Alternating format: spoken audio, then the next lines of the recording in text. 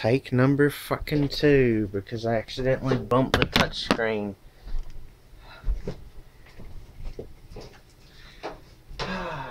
Fuck's sake.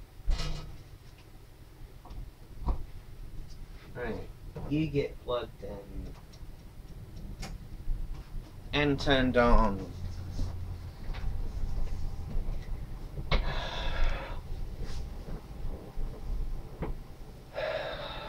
Fucking hell.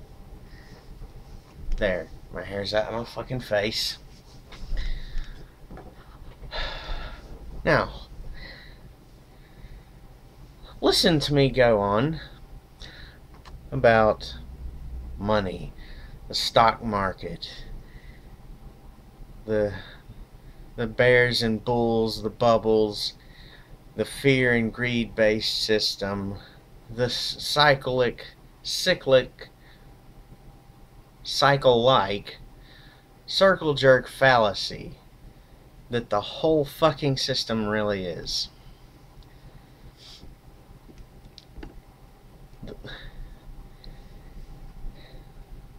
The use of... do I have one? Yeah. The use of one of these. Yeah, one of these. One of these.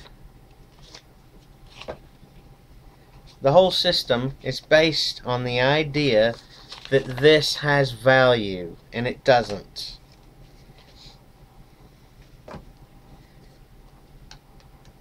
Back when the system of this was based on gold or silver, over 70 years ago, it still had no value.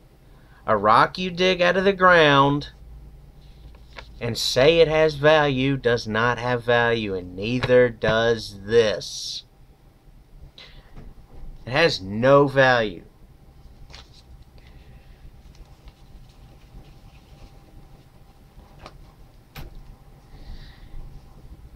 You have no value. I have no value. The camera I'm recording on has no value. Nothing in existence has value. It's all in your fucking head. It's a psychosomatic circle jerk, okay? It's a fuck you from one person who wants to have you use these dollars that I showed you. These IOUs. And yeah, every country has their own IOU now. Because it's based on the idea that something has value. And as everyone should painfully and obviously be aware of, all words are made up. It's not just a quote from Thor when he was talking to the Guardians of the Galaxy in Avengers Endgame. Or, no, not Endgame. Infinity War. It's not just a quote. It's an objective truth. Not a fact, a truth. It's an omniversal truth. It transcends your pathetic existence. It transcends my existence. It transcends all of existence. Everything that you think in your head is made the fuck up. Just like the character played by Lawrence Fishburne, Morpheus, told the character played by Keanu Reeves, Neo, what is real. If you're talking about what you can see, you can taste, you can touch, real is nothing more than electrical impulses interpreted by your brain. Everything you think you know just isn't. Okay? Like the song by Weird Al, everything you know is wrong. So just forget all the words and sing along, because everything you know is wrong.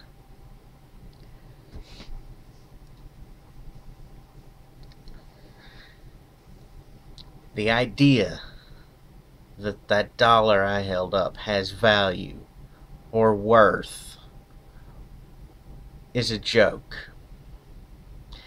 That dollar does nothing but hold me back from my absolute potential if we're going to use fallacies and made up words that have imagined value. That dollar holds me back from my true imagined potential as a living being, as a sentient and self-aware being. It holds me back from achieving my fullest imaginable capacity and capability.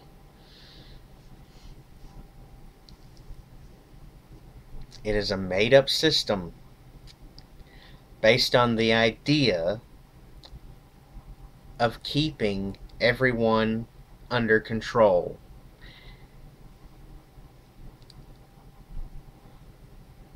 And we must maintain order or control. Those two words are interchangeable in that quote, being the outcry of the oppressor.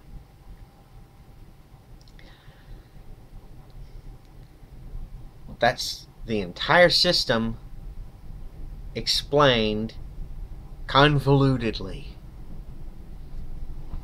If you don't understand, with all the references, understand this.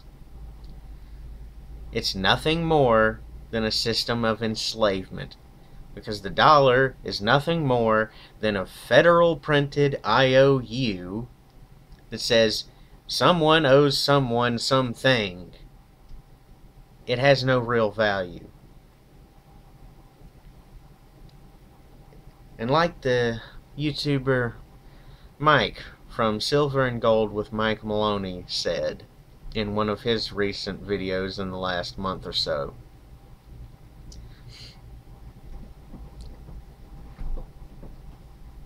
he pointed out, and I'm paraphrasing, so you'll have to find the actual video by him. He pointed out that from somewhere in the 1800s, when they first started the stock market, if you rode the peak of one asset or commodity on the exchange, if you rode it up to a peak and then you switched your holdings from that asset class to another one, he went with gold and dollar bills. He also went with housing in there, so technically he was going with 3 asset classes. But if you ride the peak, if you ride up to the peak of one, and then as soon as it's high enough, you sell off that one, and you use the currency to purchase another stock on the exchange in another commodity asset class that is proportionately opposite to the peak you're on, such as gold and the dollar, or gold and the housing market, or currently what you're seeing with the dollar bill and oil. So if I took just, let's say I got a government stimulus check for $1,200, and I put that into, $1,200, and I went and onto Comex and I bought $1,200 worth of oil. Well, oil is selling for -40 last time I looked, and that was 2 days ago. So let's say it's at -20 right now. That means they're giving me 20 United States IOU fallacy bonds in exchange for giving me oil. And I'm buying a 55-gallon drum for that price, that negative price. That means they're giving me the money because they're the ones selling it. So in truth, the number for me is a positive, but for them it's negative. So that's why on the COMEX, was it the West Texas Industry, WTI? Is that what Mike said it was? I remember it had a T and an I. They're selling it for negative. You know what selling is. And stating that they're selling at a negative, it may sound confusing to a lot of people. But that basically means they're giving you money to take this item from them. And in a week, maybe even sooner, that price is going to go bang through the roof, and it's going to be back to like $50 and $60 that you pay them in order to get that 55-gallon drum of oil. But let's say I took $1,200 and I went and bought at negative 20. I've got a calculator. Just give me a minute to get it. Even though, yeah, there's one on my phone. My phone's busy being a fucking recording device right now.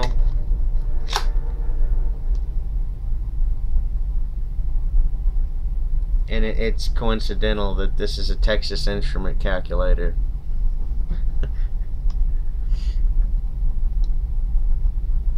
Wait, come the fuck on.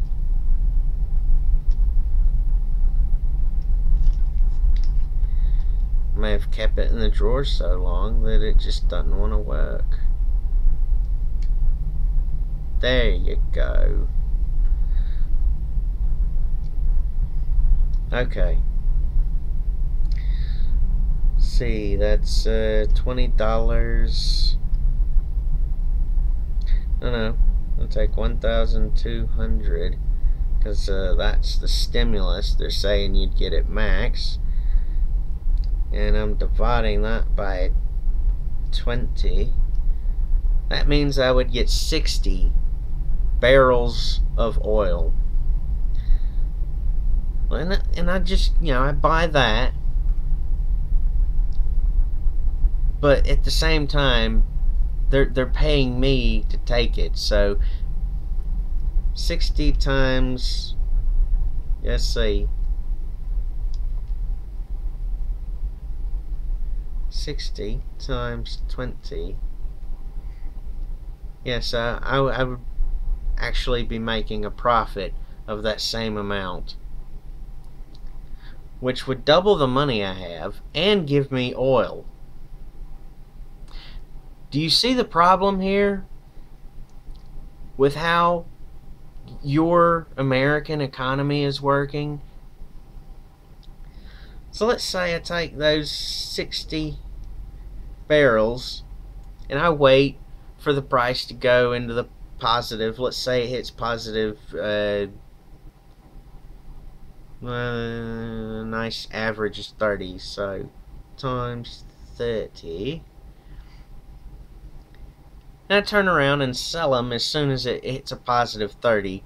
I'll make $1,800 plus the 24,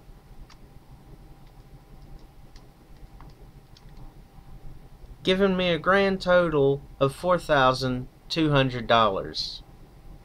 And that's just if I were to do what your upper class, your top 1% America is already doing. They're already doing that. Me talking about it right now, they've already done it. It's already done. They've already bought, or rather got paid to take oil from the mining companies. Off the mining companies while they're making a profit getting oil. Do you see the problem here, America? Do you see how fucked up your economic system really is right now? The answer is yes. Yes, you do. The real question that I should have asked is what the fuck are you assholes gonna do about it? And those riots, those street blockades or whatever's going on, where they're saying to fire a guy. I think it's the same senator or mayor of one place who said that the Constitution he was sworn to uphold and protect was above his pay grade. I think it's the exact same one. I think that's where some of those riots are taking place right now. So it's only a matter of time before civil war in America breaks out. And it's not just over this oil price and how heavily it's going to be manipulated, and has already been, mind you, even though I'm talking about it as if I could do this, which I can't. Only your top 1% have already done this. 3 days ago, when it was happening, that's when they were doing this. The same asshole who sold off his stocks before the coronavirus hit and made all that money, he went into the COMEX and he bought oil for a profit. And he's going to hold on to it until it hits a positive number, and then he's going to sell it and make even more circle jerk fallacy currency. And guess what he's going to do with that? He's going to live it the fuck up. During the third Great Depression, well, technically it'd be the second,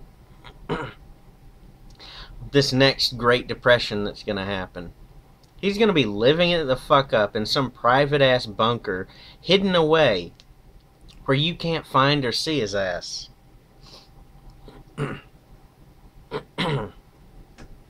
Just like the rest of the wealthy 0.01% who have manipulated this situation in the exact same manner that I described to you and punched up on the calculator.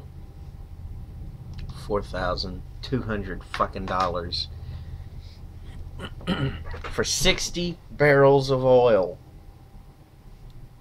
55-gallon drums.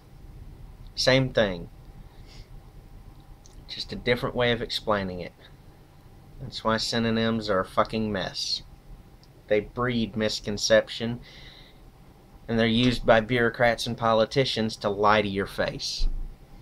Because they'll say one thing, you'll think it means something good, like the CARES Act, which really means they don't give a fuck about you.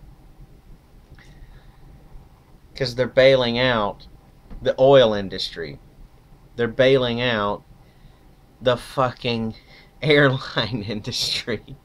They're bailing out the fucking cruise line industry. Industries that are non-essential in this global crisis, which I've known was going to happen for years. Because I looked into history years ago and I realized, hey, every 100 years, like clockwork, there's a big fucking disease outbreak that wipes humanity a new one.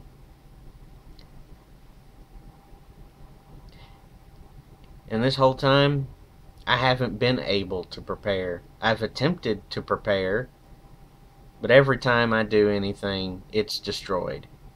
Like the blueberry bush that I planted out in the front yard. Some asshole got on his lawnmower, moved the blocks I had around it, and then ran it the fuck over. When I confronted the little bitch, it said it had no fucking clue that anything was there. Bull fucking shit. The fact that you had to stop, turn off your lawnmower, get off of it, move blocks, and then run over what those blocks were around means that there was a fucking clue there. A blatantly obvious clue. Fucking idiots.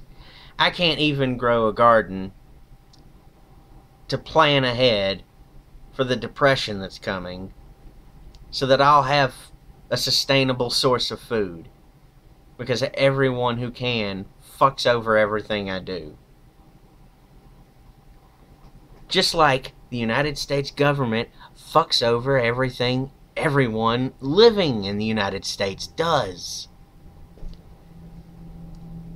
Let's look at another example. Let's look at YouTube itself. The so-called Wild West days. Ooh. That's when anyone, literally anyone, could become famous. And a lot of people did. And then YouTube got bureaucratized. And then YouTube got monetized. And a lot of people who had a lot of fame going on suddenly didn't have any fame anymore. Anybody remember Fred? He had 3 fucking movies. Anybody remember that black fellow who sang and he got real famous for one song called Chocolate Rain? Anybody remember that? Anybody remember the reaction video famously known for Leave Britney Alone that was featured in Meet the Spartans? Anybody remember that? I bet half of you don't even know what the fuck I'm talking about. Because as soon as money got involved on YouTube, as soon as a corporate system and a bureaucratized system, as soon as the United States fucking federal government got involved with YouTube, bam, it became about money. It became about YouTube's top earners, about the shock jock who became an international terrorist, and his name is Logan motherfucking Paul. It became about those top 0.01% bitches who don't deserve it, who never deserved it.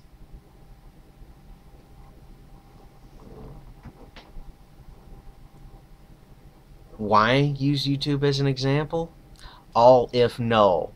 Don't know what the fuck it is? Look it the fuck up. I'm not explaining that one. Or even better yet, for a better all if null, look at the entirety of what's happening with gaming, the gaming industry, holistically, and how shit the situation is. How EA is a company that devours other companies and shits out rotting corpses in their wake. That's exactly what America is. It gobbles up everything that is wholesome and shits out a rotting corpse. It drains the life out of you and me and fucks us, the common people, over because it's a bureaucratized, corporatized, monetized system that only cares about its fallacy of money. And you know where this comes from? This comes from Hot Shots Part 2. Don't know what that is? Look it the fuck up. Because it's time for America to stop its vicious imperialistic tactics around the world.